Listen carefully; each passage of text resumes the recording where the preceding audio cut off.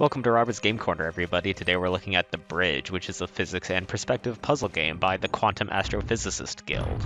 You play as a lone, hand-sketched scientist who teamed up with another scientist to perform forbidden science and turned everything into a topsy-turvy MC Escher painting. So now it's up to you to use your knowledge of forbidden science to put everything back to normal, which is pretty responsible, I guess, as far as forbidden science goes. You know, I don't know about you, but I miss the early 20th century science. There was a point in time whenever we were just figuring out, like, how the universe worked and all of its natural laws and stuff, and everybody's imagination was running wild with the possibilities before we all figured out that flying cars were inefficient and we probably weren't going to get visited by aliens anytime soon.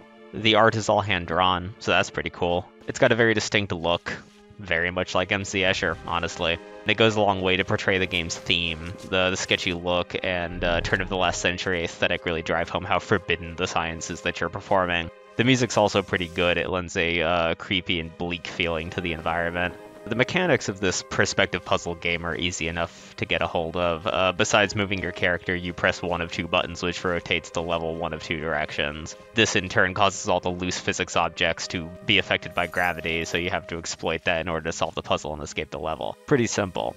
What's not so simple is the timing of your rotations, the keeping track of everything on the level, the positioning of your character, and the large amount of interactions between all of the obstacles and objects that you have to consider. Like any good puzzle game, you're provided with a simple mechanic and then expected to solve increasingly complex problems, and the rate of difficulty ramps up steadily, and the introduction of new elements really keeps you on your toes.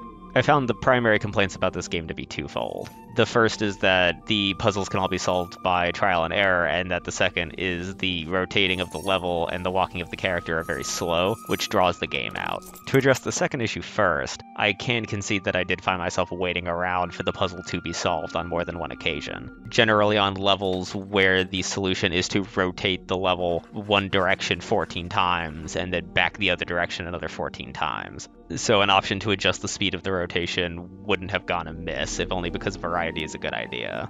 Now, I'm not much of a puzzle game buff, but as far as brute forcing puzzles go, aren't most puzzles in games solved by doing that? Unless you sit down and work the entire puzzle out in your head, and then flawlessly do it in one go, you're probably going to make more than one attempt, and at that point you're officially solving the puzzle by trial and error. Barring puzzles that are solved by inputting a code or by some other method that's virtually impossible to brute force, which isn't to say physically impossible, the overwhelming majority of physics and sequencing puzzles can be guessed at until the answer is ascertained. On top of that, the natural response when faced with a puzzle where the answer isn't obvious is just to try things until something works. So to say the puzzles are weak because they can be solved by natural human puzzle-solving ability is, to me, just the tiniest bit conceited. When everything's said and done, though, I can recommend The Bridge. While it's not an instant classic like Braid, which I've seen it compared to a lot, you'd be mistaken for not at least giving this a shot, because it can definitely stand up on its own merit. Anyway, I'll see you guys next time on Robert's Game Corner, and we'll take a look at some interesting things you've never heard of. Bye, everybody. See you next time.